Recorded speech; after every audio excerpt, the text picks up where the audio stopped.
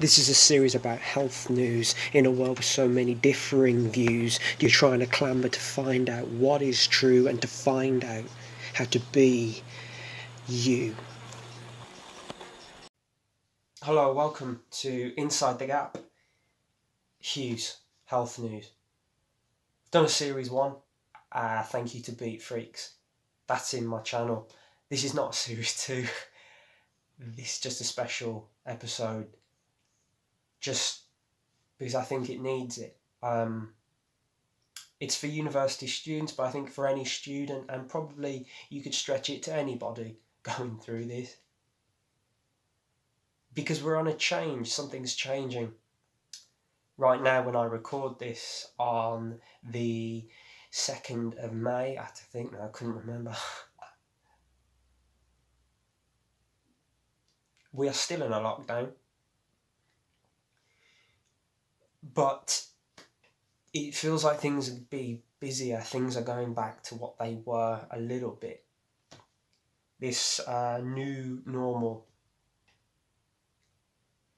But I don't think you can have a new normal, because normal is what it is. I don't know. And what you might be finding if you're a student or you're in work is you might have been unfurloughed, you might be going back. But the issues arise when you then know that you're going back into something, or you're having to still try and motivate yourself because you don't know. Because we don't know. Right now we are still in a gap.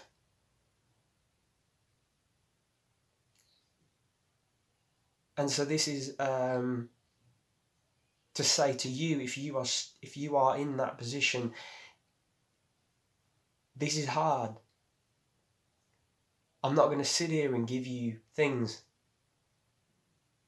and tell you how to live your life. What I'd say is the motivation can be found in you. You have it. It's already there to cope with what's happening. Whether you're still in a lockdown, whether you're still not going into university or your college, or you're not going into work, or if you are, how do you cope with that? Well, this is honest, because I think we still forget how impactful it can be. And I said this to someone, I said, well, isolation, if you struggle with your mental health, a lockdown is exactly what you feel in your mind when you go through mental health problems and struggles. You feel like you're in a lockdown. So it's kind of like we're all physically in the thing that if you have a struggle internally, that's exactly what it's like. You lock down and you shut down. Because you wouldn't say this to someone who's hurt their leg.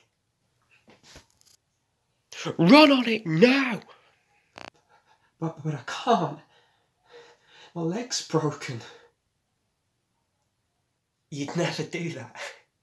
You can't say to someone, just get on with it, or go with it. It's not easy.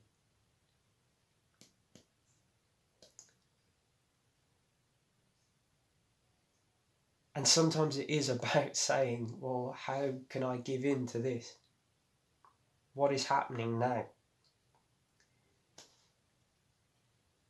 To stay grounded and be able to not be affected by what you see and hear and sense. So I give this special HEWS to say to you that a new normal, I don't know. But what I say to you is that even in that struggle, you have something in you. We all do, I think. And usually it's giving in to what's happening. trying to accept it and trying to help people as best as possible, even when you get that thought probably of, I have no idea how to help. Connection, accepting, talking, expressing in however you feel best.